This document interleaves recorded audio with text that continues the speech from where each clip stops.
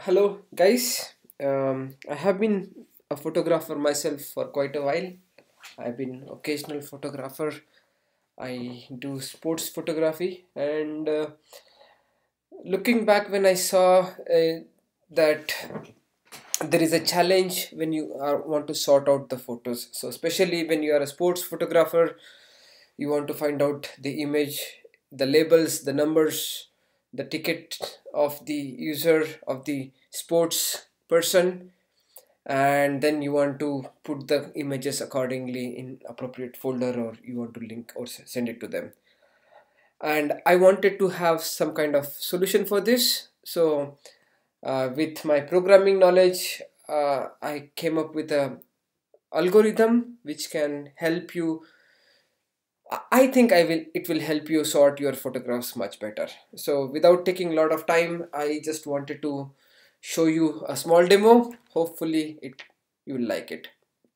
So for example, I have thousands of photos. For my sample, I have taken few photographs, let's say 30 photographs. I have put it into a folder called sports folder, and these are my files. So I'll also send you the links. You can look at these images and then see, and you can compare the results with it. So these are the images on which I'm going to work upon, and I have written a small program. This program also can be accessed via web from wherever you want. And then I go to the actual program.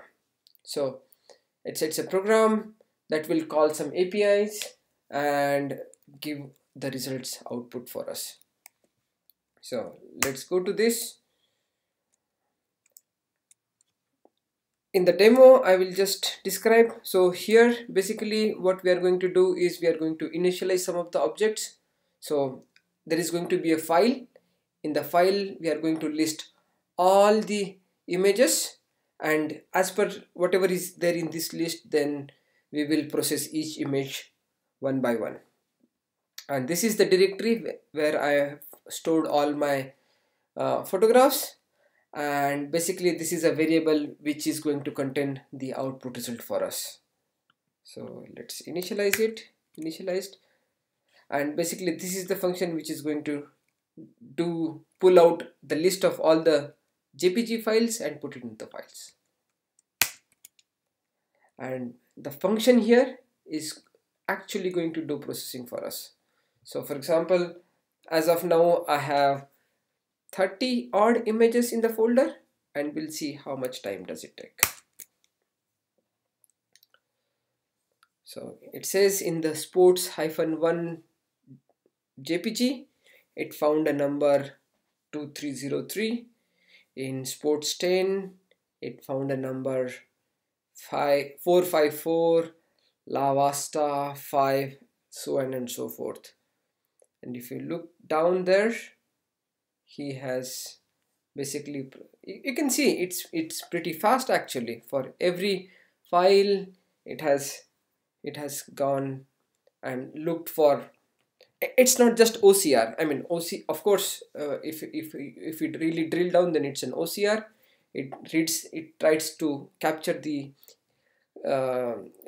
characters in every image, but then it's much more than that of. So it really goes through the whole artificial intelligence processing by Google, and it outputs the results here. So we can see that there are some text which is not really relevant for us. So for example, we are only interested in the number. So we final output we want is the number 3080 is there in the file sports 19.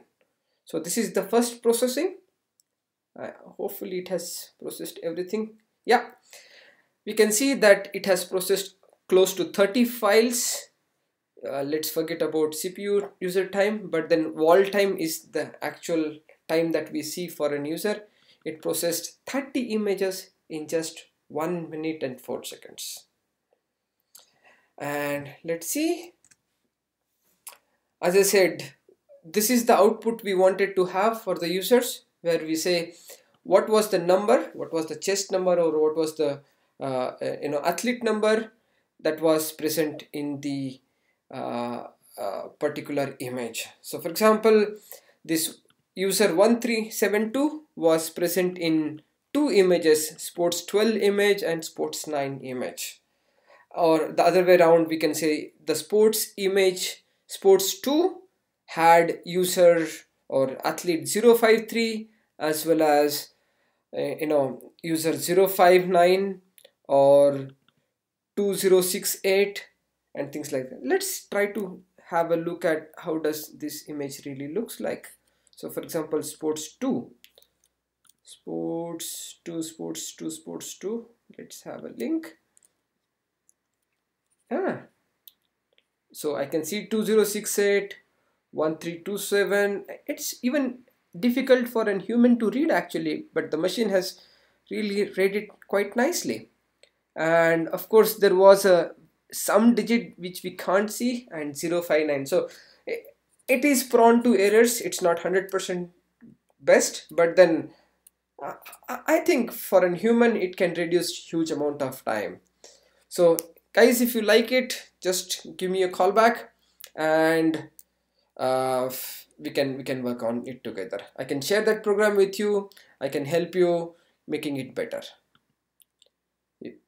Any questions, any concerns, any? So okay, going back to our program, I mean, this is just an output which I wanted to show you to you. I mean, what we can do is we can just write it into a file and then uh, I can send you this file can be then send it to anybody. Really, to use it, you really don't need to know any programming language. It's just one-time setup which can be done like in a day or so, and then after that, from irrespective of where you are, you can just upload the photos to Google Drive and then run just three buttons, and it will do it for you. Hopefully you like it. Just let me know if you need to have more information. I have given my email ID below. Thank you so much.